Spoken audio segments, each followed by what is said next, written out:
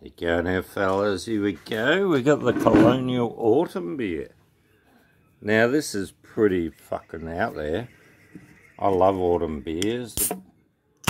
I had a couple of rippers in my life. One was in Tokyo.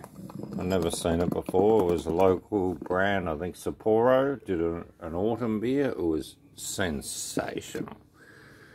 And the other one was in Southern Holland, in Maastricht, in the train station. I went in and they had Grolsch autumn beers. Pretty similar, big can. Actually, might have been a bigger can. Pretty reasonable compared to Australia. And that was one of the best beers I've ever had. Both the autumn beers I had was sensational.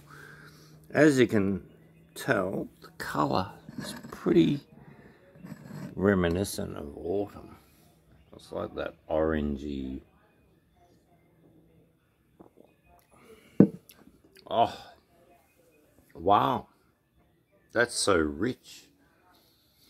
I think autumn beers are becoming one of my favourites. Something about these autumn beers that are just fucking insane. It's so good.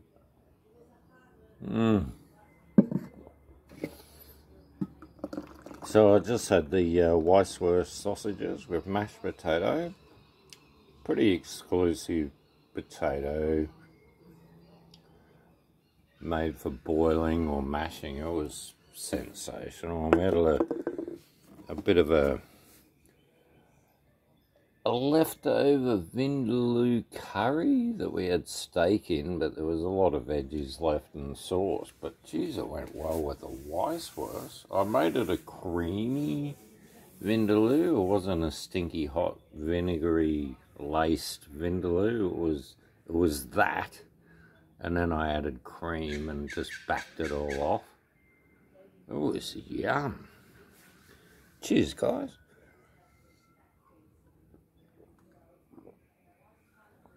Good to be back on board. See if I can keep my mouth shut for a little while.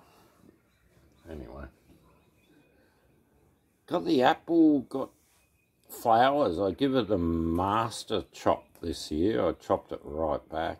It's looking really good, healthy. Bananas just getting new leaves, but they're looking pretty crappy. Oh, everything else is looking fucking insane at the moment, being spring. Might do a video out the front tomorrow. Oh, maybe I'll do a video at Stevie's because I'm going over there tomorrow. I think we've got the Cox Plate tomorrow.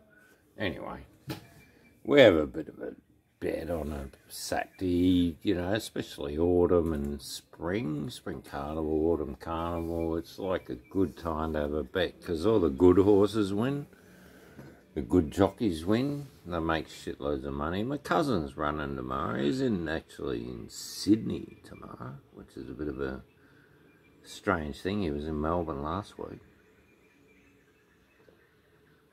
But he got stuck in Hong Kong for a couple of years, and his wife was here. Can you imagine that? 2 years without seeing your wife? I reckon that was strange, catching up with her after a couple of years. They were in like some sort of lockdown in Hong Kong. They couldn't leave. Anyway, he's back, and he's winning. I think he won a couple of big races last week, so he's riding well.